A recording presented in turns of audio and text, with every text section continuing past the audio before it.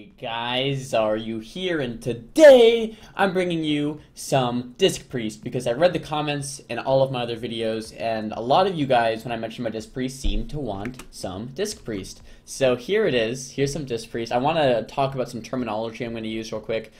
Death in previous expansions was called Shadow or Death, but now it's called Premonition. It essentially does the same thing. It'll do damage to you. So if I'm saying I'm going to death a sheep or death a blind, it means I'm going to premonition it, which means you're basically going to take some damage to yourself a second or two after you hit the ability that breaks any CC that would break on damage. So if you're sheeped, it breaks on damage. If you do premonition, then you get sheeped. Then it's going to break on damage. I also want to talk about, just quickly, Disc Priest, you have Shield, you have Penance, you have Shadow Mend, and you have Radiance. Radiance is a big AoE heal. It heals anyone with Atonement on them, or heals them more with Atonement. And yeah, that's pretty much it. That's your general healing like kit, I guess you could say. And then every time we do setups, I'm going to try to fear, but at the same time I'm going to try to avoid CC from the Rogue and the Mage as much as possible. So here we're fighting my good friend WizKX Rogue, Pieces and Flopsy, the boys, and I'm playing with Pigboy here and Slippy. Slippy is a good rank 1 rogue back from Kata, and he plays Demon Hunter now. So there, I tried to death myself in the opener. I'll just rewind that. So I deathed right here because I'm not in combat yet, and I want to try to death the sap.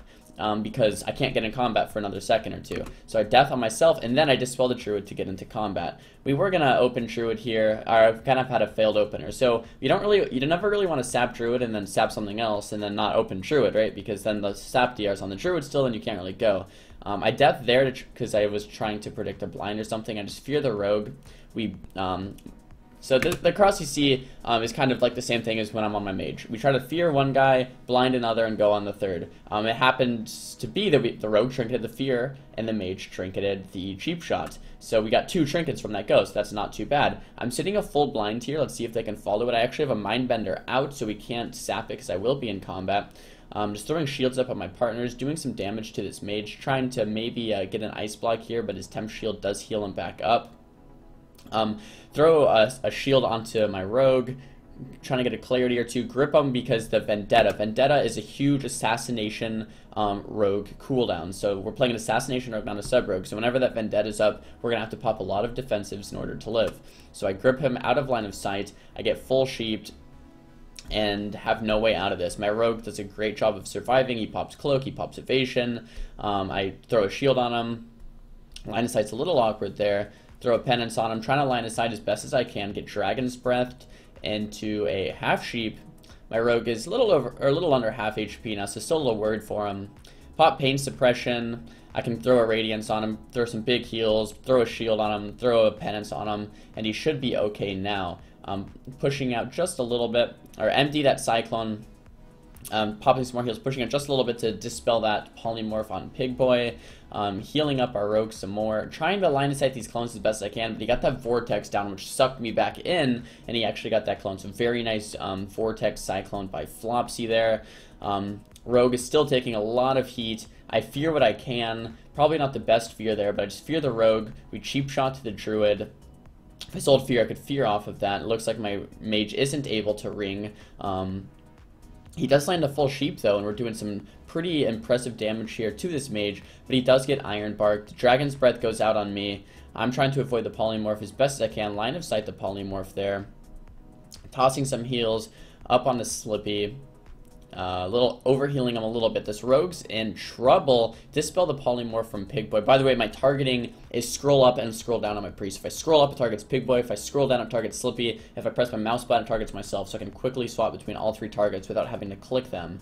So I can, constantly be moving. So I'm kind of just playing at a range. By the way, this is one of the first times I've played Disc since MOP or something, since season 12. So yeah, like many, many, many years. It's the first time I've played in many years. So I know I'm a little rusty. I'm not the greatest priest in the world. But anyway, I'm sitting a full sheep here. Druid's full sheeped.